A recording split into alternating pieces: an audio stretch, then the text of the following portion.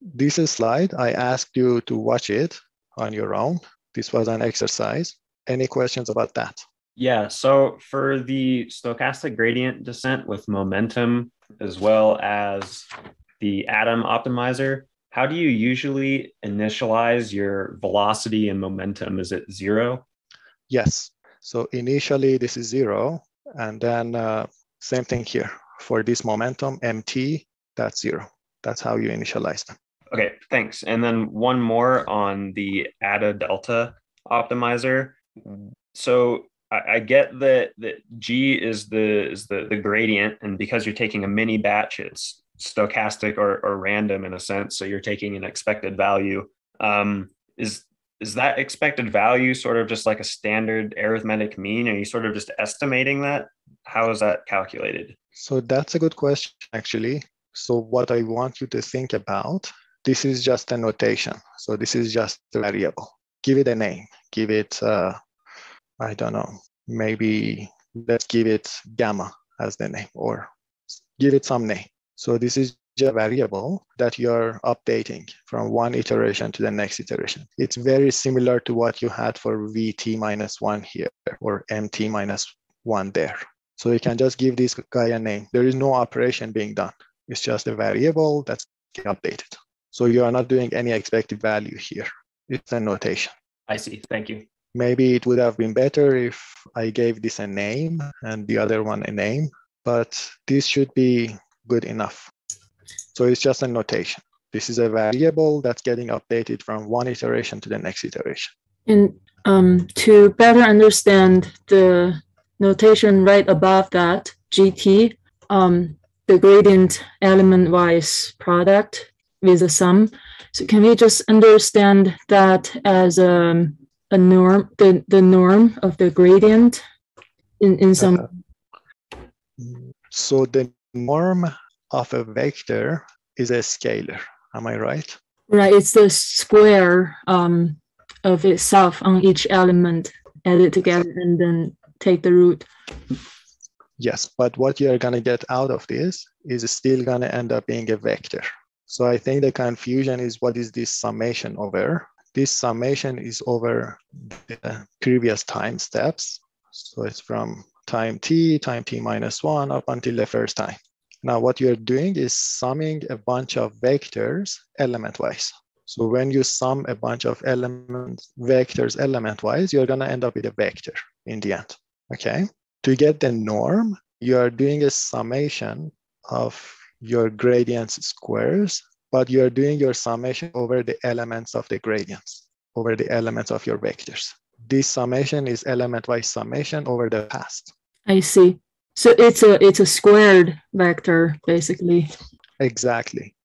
So you take your vectors, square them element-wise. The first element, you square it. The second element, you square it. And the result of that operation is going to end up being a vector of the same size. Now you have, I don't know, t of those vectors that you're summing together. And that's going to give you GT. And every operation that you see here is element-wise. So this is a vector which could be positive or negative, by the way. Some elements of this could be positive or negative. Elements of GT are always going to be positive. It could be zero. That's why you add epsilon to avoid the chances of dividing by zero. The square root is element-wise per each element of your vector. This division is going to end up being element-wise because of this circle dot. So everything is element-wise. Any other questions? And in this slide, theta corresponds to beta of the previous slide. So these are the parameters of your model. So somebody somehow magically gave us the correct alphas, the hyperparameters.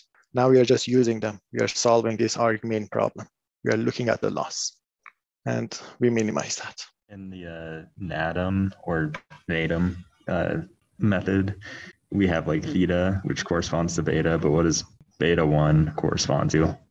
So this is a coefficient and it's going to be 0.99. So it's just a scalar. And beta 2, you also need to have a beta 2. It's here. That one is 0.999. So initially, you have a bias towards whatever initial values you had for your M and V. But as you go from one step of the training to the next step of the optimization, these M's are going to get updated. Does that answer your question?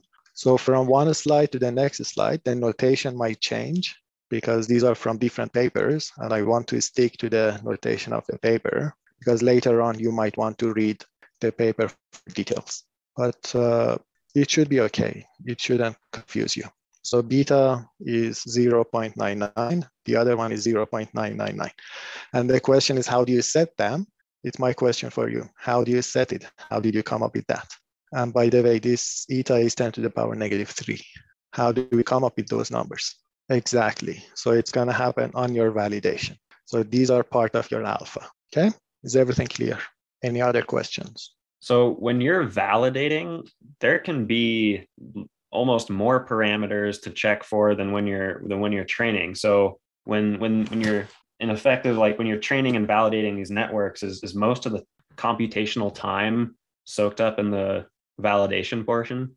Yes, training is slow. It's gonna take, for that tabular data, it's gonna be really fast because you have very few data. So for that, you're gonna be in a matter of seconds, train your parameters. But when you go to bigger data sets like ImageNet or data for text, it could take a week or two to train your model on multiple GPUs in parallel because of the size of data and the size of your model.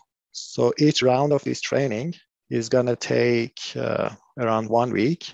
And then you need to thinking about alpha as well. You need to do training multiple times for each choice of alpha.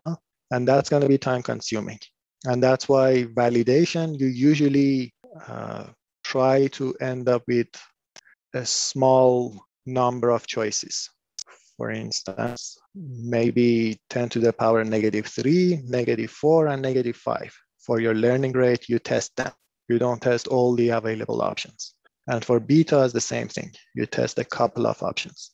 But when you go to AutoML, and let's say you are working in Google, you're gonna have a lot of time and resources at your fingertips. So you're gonna do this properly, and that's gonna become AutoML. So this validation, you can somehow use your intuition of what should be the best alphas, and at the same time, try to limit your choices.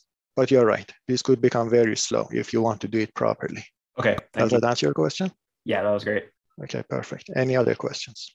And the other thing that I want to emphasize is this mini batch training. You can look at the entire batch of your data. For instance, here in the previous slide, you could take a look at all 150 examples, or you can look at 5 examples at a time. And that's why you get the name stochastic gradient descent, because this is a stochastic approximation of your true loss. Why is this useful? Yes, for 150, maybe you are able to process the entire data at once. You do that summation that you have here over your entire data.